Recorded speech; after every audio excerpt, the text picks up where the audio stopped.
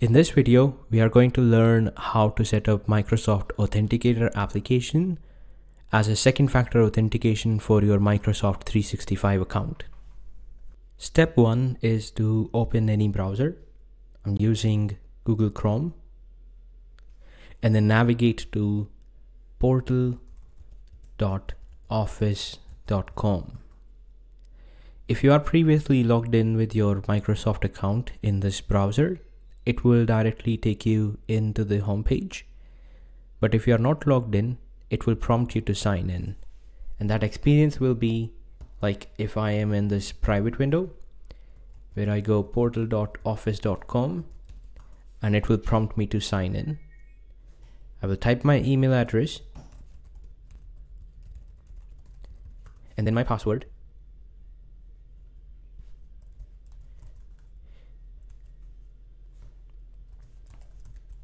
Since I already have multi-factor authentication configured, it is prompting me to complete the 2FA.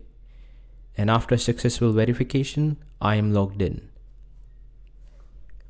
On this page, on the top right, you will have your name initials, like I have for NS, or you will see your profile picture. Clicking on that will reveal the view account option. Select that, wait for the My Account page to load. Once this page is loaded, select Update Info under Security Info. And then on this page, you have option to add two-factor authentication methods.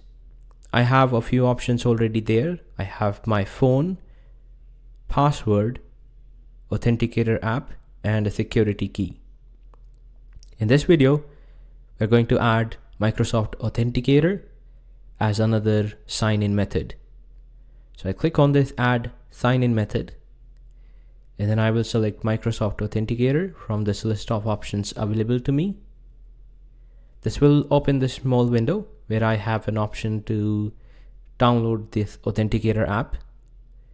If you have not installed this application on your phone, you can click on this Download Now button, which will open this new tab where it will show you the options to download it either for your Android phone or for your iPhone.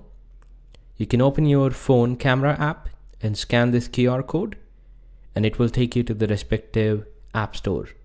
For Android, it will take you to Google Play. For Apple phones, it will take you to the App Store.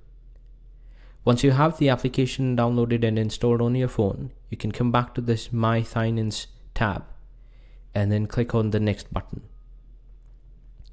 On the next screen, it will prompt you to follow the instructions on the phone.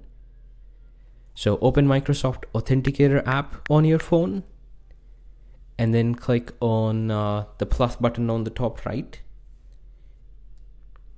After that, select Work or School, and then select Scan QR code option. When I'm scanning this QR code, it has added this on my phone successfully. If I scroll down, it is the last one that's right there. And then on my computer screen, now I will click on the Next button.